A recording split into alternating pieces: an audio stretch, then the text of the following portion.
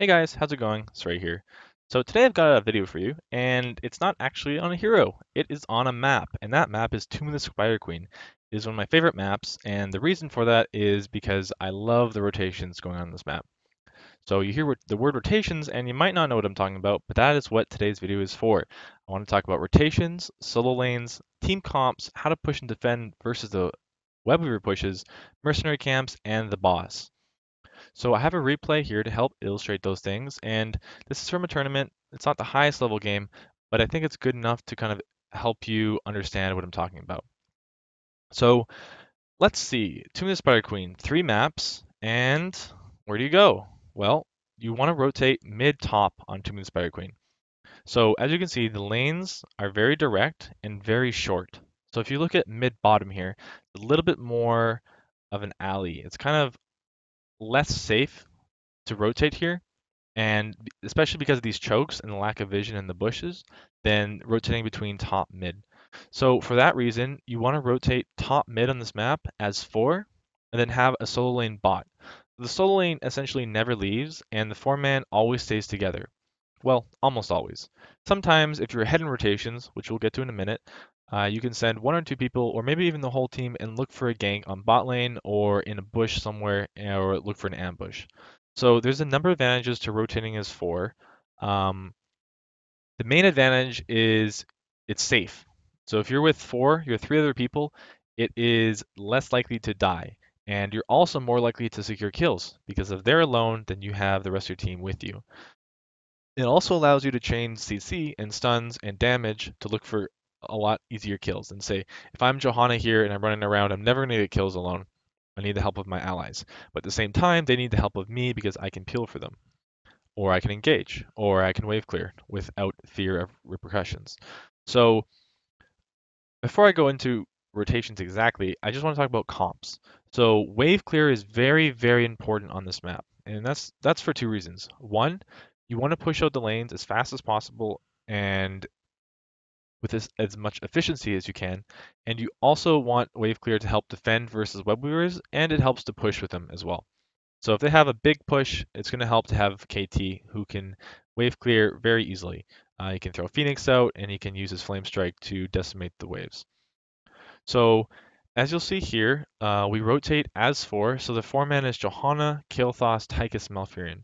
So Johanna KT just by themselves have enough wave clear between them, especially since uh, Johanna will condemn them and pull them in for KT's Flame Strike.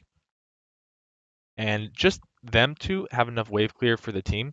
But you also have Malfurion and who has quite good wave clear for support, and you have Tychus who has very, very strong single target damage. So Tychus isn't too intricate to this comp, but the reason he fits quite well is because you have Johanna who can condemn into KT stun, who can stun for a Malfurion route, which gives Tychus a lot of time to get damage in. So that means that it makes it very difficult for their front line, who is ETC, to step up. So when we start the game here, you'll see that we just move together as 4, or as 5, sorry. So once the game starts, our bot lane, Alarak, does not need to immediately go bottom. Because the waves don't hit, there's nothing for him, he'll be missing nothing. So there's no reason for him to go bot. He can stay with us, and if they look to fight us, then we'll have our whole team here. I actually just face checked this bush for no reason. I don't die, but I do get chunked out. So what I want to show you here is that the wave, so when we pause, so the wave is actually a little bit body blocked here, but it would hit here. And you can see that even though mid is already hitting, top has not yet hit. And bottom is not even close to hitting. So this is why rotations work. Because of this. The fact that the lane middle is shorter in distance between the 2 cores than top and bottom. So this difference in timing between the minion waves gives time to do what we call rotations, which is basically rotating mid and top as 4. So once I actually get here, I will clear it, KT will clear it, and it's already done. And ETC is here stuck clearing. So what this does is ETC cannot leave this wave because early game minions are so important for your team. Just 1 wave of minions is about equal to a kill, or maybe even more.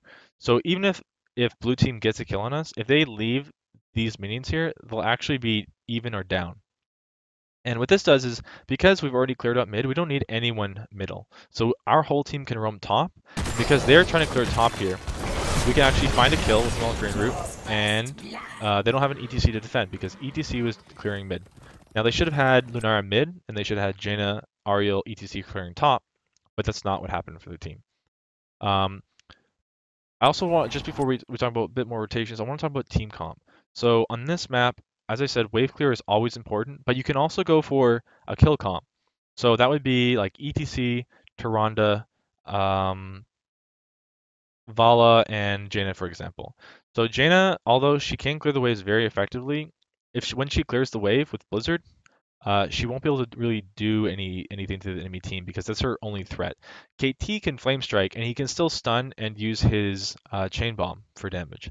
But when Jaina uses her Blizzard, that's basically her entire kit. So um, Jaina is a little bit less effective on this map. It's kind of a side note. But so if you have a kill comp, like an ETC Tyrande comp, instead of looking for wave clear, you can just look for kills. Because if the enemy team is too scared of dying, then they won't be able to wave clear. So if you're playing ETC here, and the enemy team, and the blue team here is a lot more threatening, so they have like Tyrande, Vala, Jaina, as I said, then they can constantly look for picks, and us as the red team have to play very carefully, and therefore we won't be able to clear it as effectively. So that's one style you can do. You can also, you don't always have to rotate as 4. Like if the enemy team, like blue team here, cannot match our 4-man rotations. Every time they try to match us, we outtrade them for damage, and they aren't able to clear the waves. So it's in their best interest to just leave someone top, maybe leave someone mid, and just have like an ETC Jaina roam or something like that, where because they're never going to win rotations, so they should look for ganks across the map, maybe look for Alarak ganks bottom. But whatever they're going to do, them rotating as 4 will not work because our 4-man rotations are stronger than their 4-man rotations. So basically, by having an advantageous 4-man, it forces the enemy team to react to you. Because if they just keep trying to match us and they can never clear before we can, that gives us an advantage. You can see how fast we clear this. So they're stuck clearing here, and we go top to clear it. So by clearing quickly, this does a number of things for us. This allows us to be elsewhere on the map. So we know that the enemy team has to go and catch this wave of minions here. But we, the red team, could be anywhere on the map because we already cleared the wave. So that means that we could be looking for a gank bot, we could sit in the bush and look for an ambush, or we can turn on our gems, or we can do all 3. Send people different places on the map. So we know that they're going to go top. And if you look at vision here, we have basically total vision of their team. We just saw them clear top, and we know that their thrall is bottom. So the only person we don't know who that person might be is Lunara. And blue team has absolutely no idea where we are as our 4-man. So we're just sitting in this bush, and if they checked it, then they could be in trouble. So early game, like level 2 here, like 1 minute in, this isn't very important. But as the game progresses and it gets later and later into the game, having a lot of people MIA on the map is a lot more dangerous, especially once these towers start falling, and you start nearing level 10. Then it becomes a lot more dangerous because the protection that these towers offer is no longer there, and the vision and control. Because these towers actually give control to all the way where my mouse cursor is, so all the way like a third up the lane. Once these towers are gone, only the fort offers protection. So this protection is removed all the way back to here. That's quite significant for a lane that's so short. So we're going to continue to rotate, and you'll see that they start getting desperate because they keep losing rotations. This gives us an advantage in push, and it gives us free turn-ins because they can't prevent our turn-ins because we're constantly clearing the waves, so they have to get the waves. So we clear, and you'll see that they'll start getting desperate because they know that they have to make something happen. If they don't try to make something happen, then they're just going to fall further and further behind. So again, they're stuck clearing. What they're doing here is actually quite good though. They're, instead of letting the minions hit the wall, they're clearing them before. So that prevents their towers from losing any ammo. Because they're not actually they're not low here at all. Jaina's a little bit low on mana, but they're not low on health. They're perfectly fine to be able to do that. What we should be doing here is instead of letting them clear, we should go play up and prevent them from clearing that.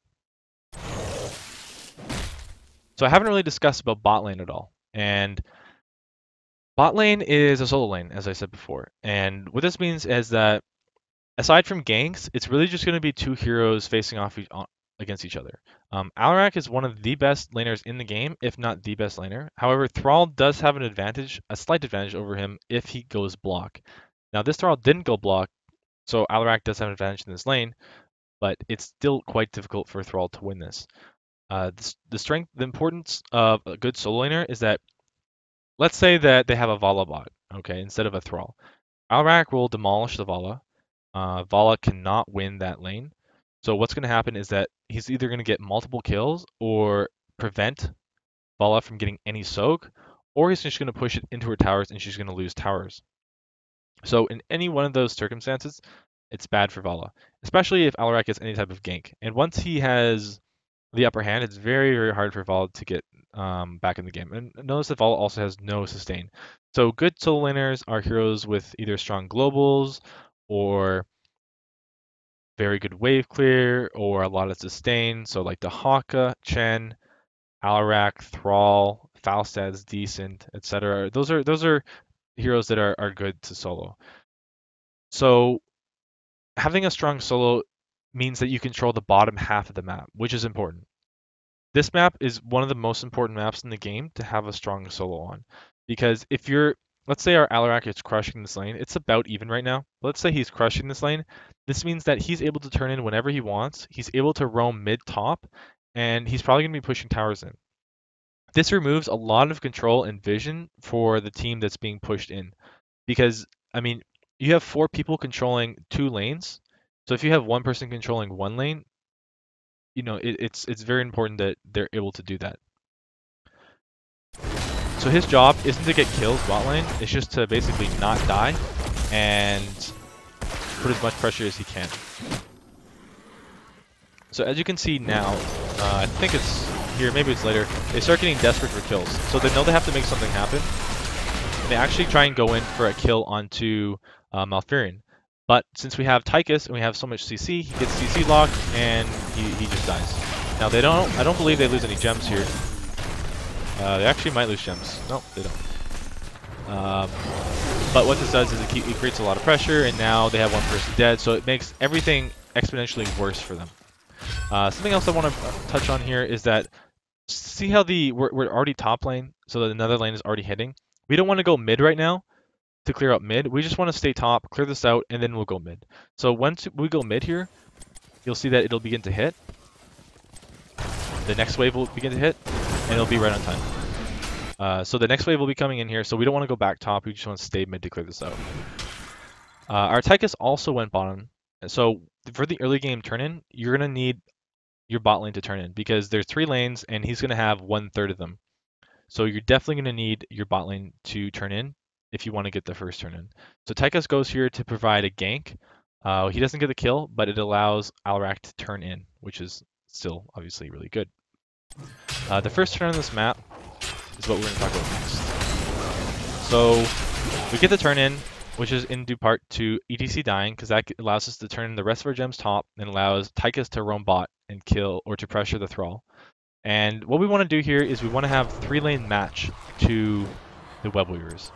You can see that when the Web Weavers come out, we don't just push mid with 4. What we actually do is we go 1-3-1. It doesn't have to be 1-3-1 in that order, so we don't have to have one top. What we want to do is we want to have our 3-man match their 3-man or their 4-man or whatever it is.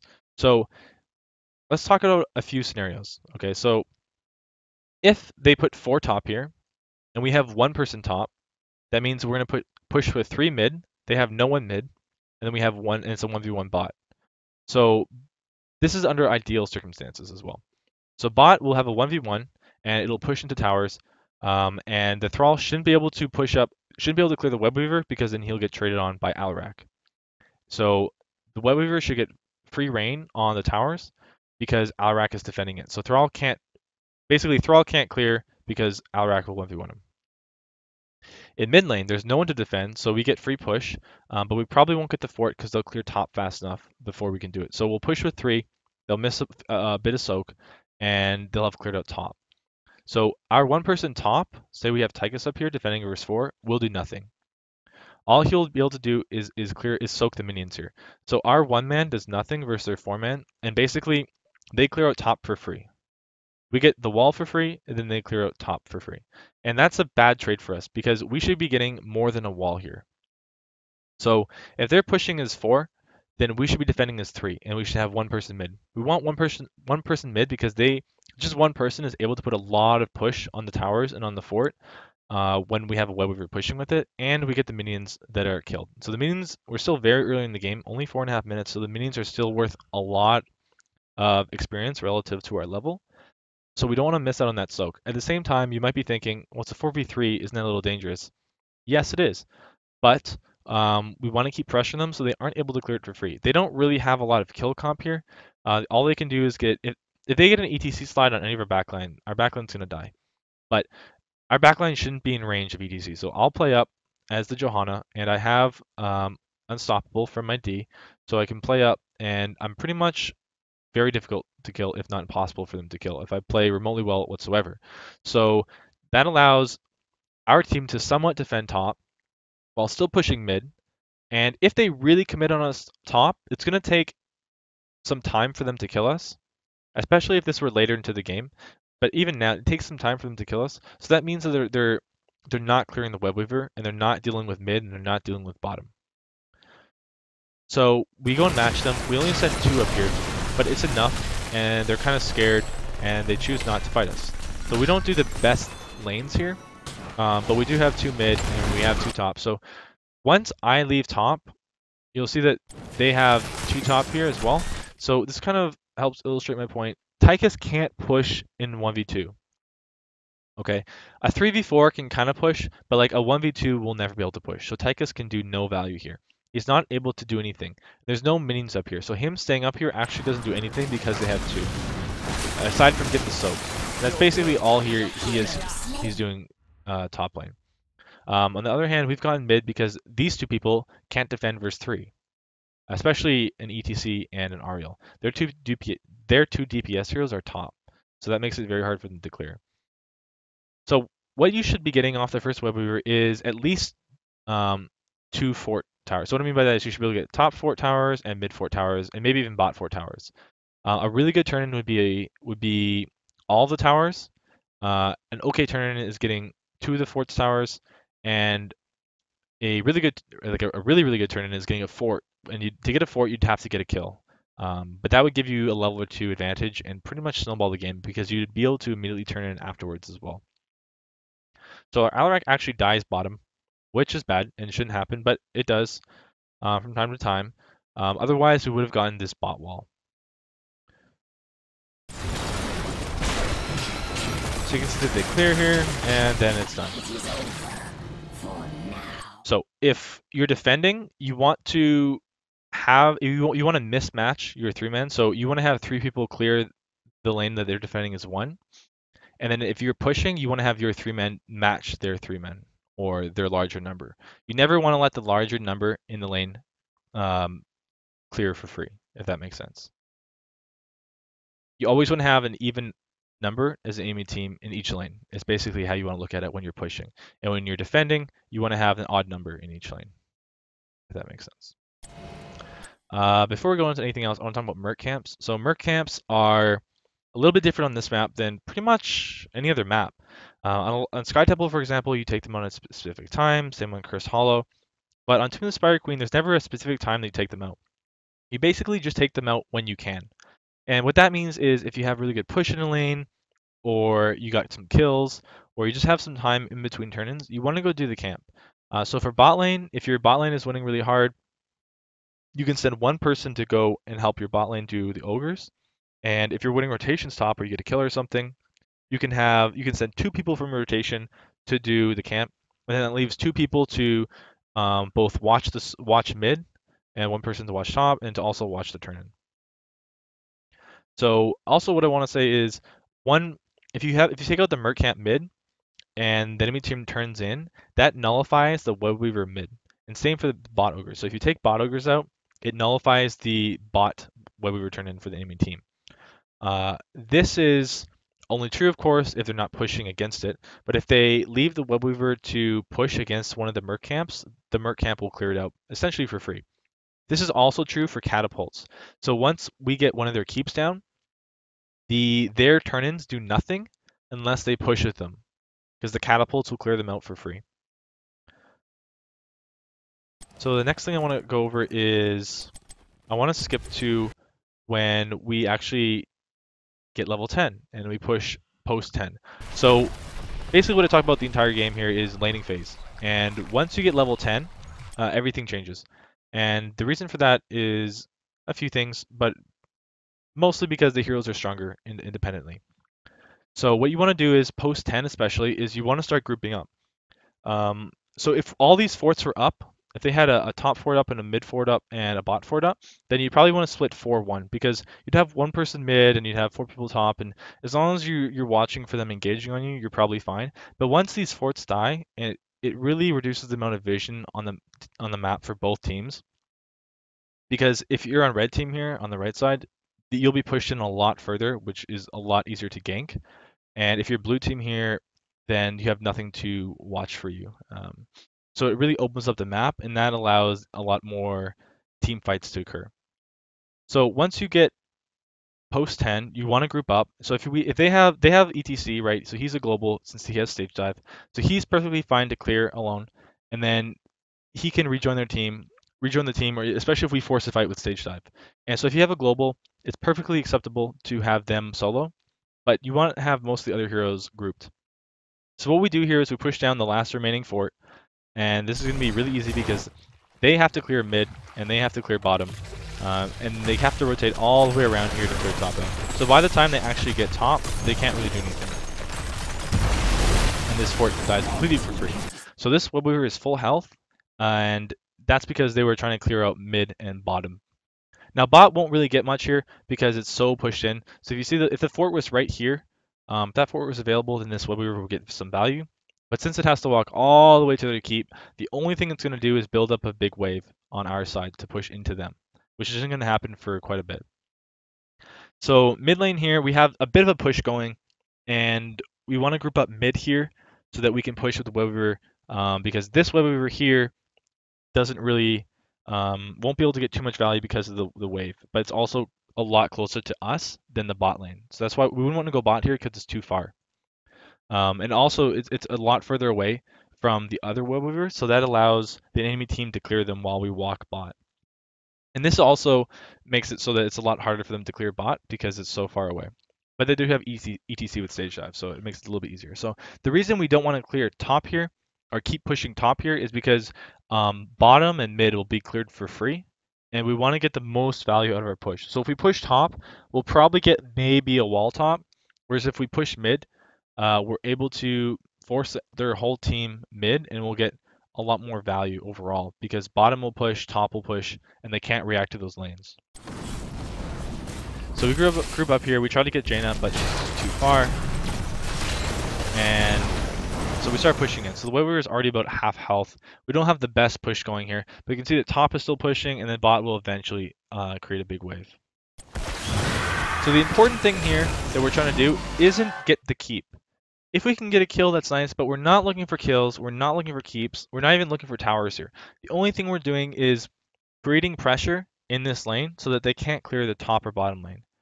So if the top and bottom lane were a lot healthier and a lot more pushed in, this would be a lot more effective.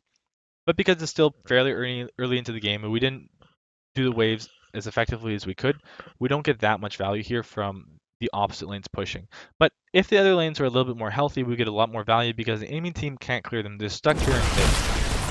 They're stuck defending mid because if they have 4 people here, like even just 4 people, we'll easily be able to run through them as 5 with the web weaver push. So they are forced to come here and defend. Otherwise, we'll build pressure for keep. And they're not really under any threat here to lose his keep, but they would be a little bit more so if they weren't grouped as 5.